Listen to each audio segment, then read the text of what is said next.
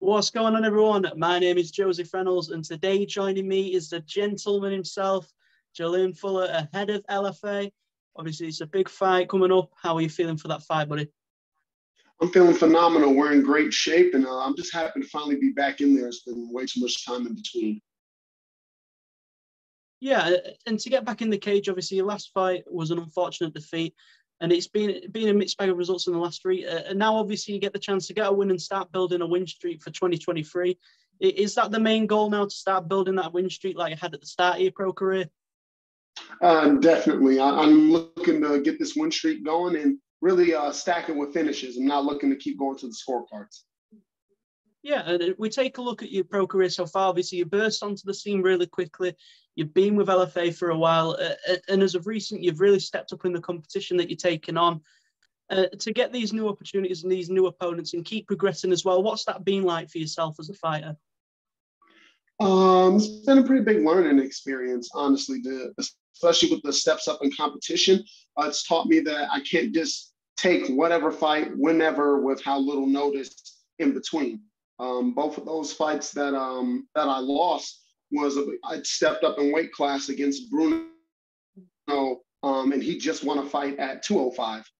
So that's a little bit daunting of a task already in itself. But I think that another lesson I've learned is that I'm good enough to hang in these spots, but I need to get to a point where I'm thriving and getting past that. Definitely. And when you are able to get in the cage, obviously, on any noticed weight class above, it obviously says a lot about the mentality that you take towards fighting and how positive that is. So do you look at your mentality as one of the things that's one of your strong points as a fighter? Definitely try to look at it that way, but I also try to remind myself that this is really more physical. I'm definitely on the other end of the spectrum when it comes to people who believe that fighting is more mental than physical. It's mostly physical than mental. You need to get over when you get into that cage. This is physical things that we're doing. No one cares what you think, how you're feeling. Going into that cage, once you're in there, he's looking to hit you in the face regardless. Yeah, and your last two opponents, obviously, you've gone in there, they've had more experience than you, but you've still, as you mentioned before, you was able to hang with those opponents and show that you have got the skill set to deal with them. In terms of the difference to those opponents to maybe someone who might have been 3-0, 4-0, what's the difference facing that sort of competition? They're very sure in themselves. Every step that they make, every move they make in that cage, it's very calculated because it's worked for them time and time again. So it's that confidence that they bring into the cage, confidence in their skill set. There's no doubt. There's no moment for you to pick up on that hesitation because those are tools that they've used to secure the victories that they have. Yeah, and when you do sort of take a look at your opponent, you mentioned getting back to finishing ways. Do you see that this is how this fight's going to go? And in terms of how you see the fight going, what is the ideal sort of route to victory for you in this fight, do you feel? Definitely we're looking to get back to our finishing ways in this fight in particular. This is a stand-up guy. This is my first opponent who also fancies himself a stand-up fighter. Everyone else has been a bit of a grappler or collegiate wrestler, kind of along those lines. I think the key to getting this done is going to be exposing him on his 3-4-3 lead hook, rear hook, lead hook again combination that he likes to throw. It's his finishing sequence. His last 4 wins have come via it. So he knows that that's his go-to shot. That lead hook is his best punch. So for me, I'm looking to expose him right there on that counter with most likely my lead leg high kick, parrying or pulling on the hook and hitting him with my left straight into the spinning wheel kick. Those are the ways that I really want this fight to finish.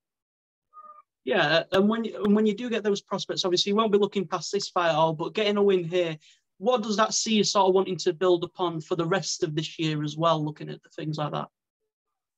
If we're able to get this win and come out cleanly on top, I'm really looking to also maybe get my first main event in the LFA. I feel like that's long overdue. And also I'm looking to gather my first championship under their banner this year as well, before seeing what we can do after that. Yeah, and when you take a look at a promotion like LFA, obviously there's been some great names that have come out of there who've all been impressive. Obviously, to fight under such a promotion for the time that you have and have the results that you have, What's that sort of like seeing where some of the top guys who've been in that promotion have gone on to do? It's just it's very motivating. So as everyone knows, like for a regional scene, LFA is pretty much as big as it gets in America anyway. And for that, to know that they've kept me here as long as they've kept me, they focused on building me and testing me with real competition. It says a lot of their faith in my abilities, and my results have given me faith in my abilities too. Yeah, and you mentioned there with the regional scene. Obviously, I'm a UK guy. I know a lot about the UK scene, but I don't know too much about the American regional scene. What does that sort of look like for early pros and then amateurs as well in terms of the opportunities that they have and the differences to how the training is there than what it might be in a different country, or how they get fights early on in the career as opposed to other places? So our regional scene at the very base level is very messy. You know, we don't have like that. I mean, like over in the UK, they have Cage Warriors, which is just massive, massive. You can always throw a guy who's in Cage Warriors in there with maybe a top 15 guy in any major organization, and they'll probably hang with him. It's a very high level over there. But here, I would say until you get to like the LFA or Fury or CFFC, it's all kind of thin. I'd say it's very thin. You know, a lot of people will just go onto a Facebook Messenger page and be like, hey, I'm looking for a fight. I'm here in this place and this is my record. And then some random promoter will be like, I got a fight for you. You know, drive yourself on down and we can get something going. You know, it's very exploitive, I would have to say. Yeah, and when you are able to get to these promotions, obviously the sport's it's a very expensive sport to get into and to stay into as well. Obviously, when you do get into these promotions that might pay a little bit better and there might be more opportunities for sponsorships and things like that, how much does that sort of help yourself in terms of from a sponsorship perspective or people supporting your career? How important is that for you still relatively early on in your pro career?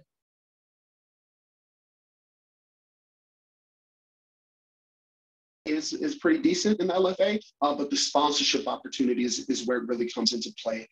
Being on UFC Fight Pass is such a huge platform. So a lot of guys want to get involved in that. And if they see that you have a fight there, it really opens up sponsorship opportunities. Yeah, and then just one of the final few things for myself is, obviously, I've got mostly a UK fan base, so they might not be too aware of what's going on in the American scene at the moment. But if there were one thing that you could tell them that the gentleman is all about and what he's coming to do in 2023, what would that message be to those people, my friend? It is solely to entertain. 2023 is going to be about entertaining and stacking up my finishes. I'm trying to get as many first round, no more than second round finishes out here. I'm looking to get it done fast and furious, and that's what they can expect from me over across the pond. Well, that is everything from myself. If you'd just like to take a chance, try any sponsors, anything like that, obviously just feel free to go ahead, buddy. All right, thank you. It's got to be my team at Duke City MMA. Everything that they do for me. My manager, Ricky Contensetti, over at Diminium 8 Management. And then lastly, El Chino's. They've been a huge part of my camp this time around. They're a meal prep sponsor, and they've handled my meals the entire time. Well, that's everything from me. Obviously, keep your eyes on the gentleman himself, LFA. It's going to be a great show. It's on the Fight Pass as well. I know a lot of people watching will already have that. Be sure to tune in. I appreciate your time very much, buddy. Thank you very much. Thank you. Have a great day. You too. Bye-bye. Bye.